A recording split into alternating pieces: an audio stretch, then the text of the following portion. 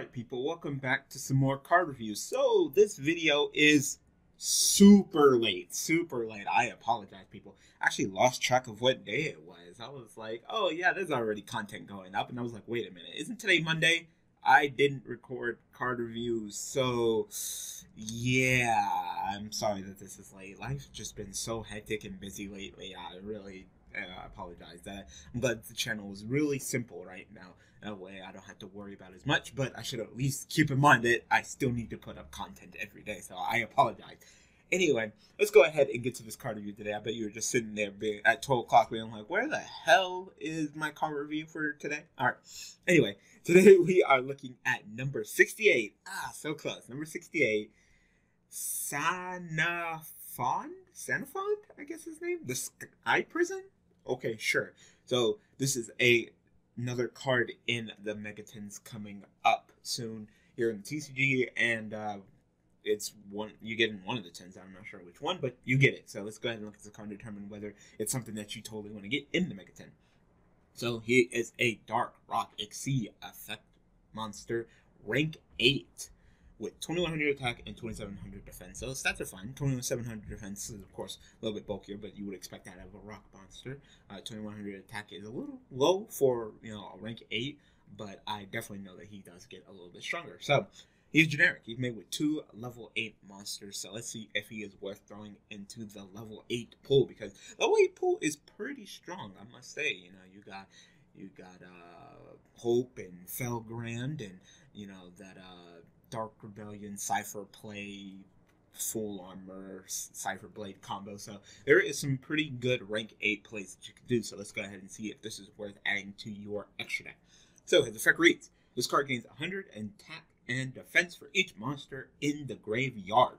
Yes, people, that's correct. Graveyards, both yours and your opponent. So while this thing is only 2100, you got a couple monsters in the graveyard, both you and your opponent, and this thing can be stacked. So that's pretty good. That's pretty good, So that's why I didn't harp on its attack or defense. And I said, if it started off at 0 and gained 100 attack and defense, then maybe no. But it already starts at 2100 attack on top of its boost that's going to get from monsters in both players' graveyards. So I'm going to give that a thumbs up. That's pretty good. So far, if you need a beater at a rank 8, there's something that you cannot attack over, which will be pretty difficult, because I know with the rank 8 pool, you can just go into full armor. That's 4,000. So if this thing can get higher than 4,000, maybe we could talk. But it has yet another effect as well. So once per turn, you can attach one Xyz Material from this card until the end of your opponent's turn. This card cannot be destroyed by card effects, and also monsters cannot be special summoned from the graveyard. So, of course, this is a little preemptive. It would be nice if this was during either player's turn and just detach an Xyz Material, and then, this card can't be destroyed with card effects, so, you kind of have to think ahead of time, be like, alright, well, I guess I'll just do it now, and hopefully my opponent won't, if they do activate something that would show this card effect, it would be unaffected. And then the whole, your monsters can't be special summoned from the graveyard. That's a little interesting as well. So it's kind of like a pseudo rank 8 Abyss Dweller. Well, of course, Destroy just negates all the effects in the graveyard. This at least stops impressions. I mean, it's kind of like a little Necro Valley or something like that. It's not terrible. It really isn't.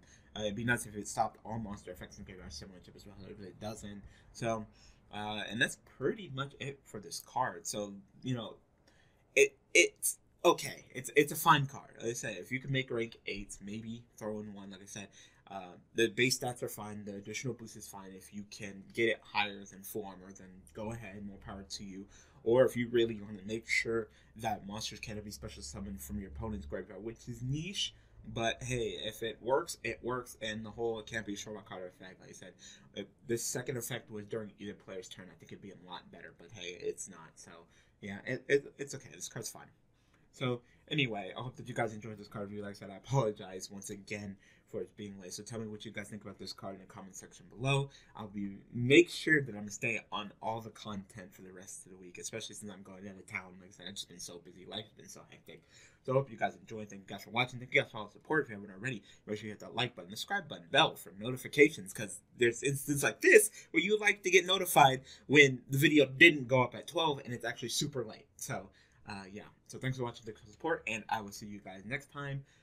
Of course, on Wednesday with some more card review, and tomorrow with some more Yu-Gi-Oh related content, some Yu-Gi-Oh Let's Play. Alright, people, thanks for watching.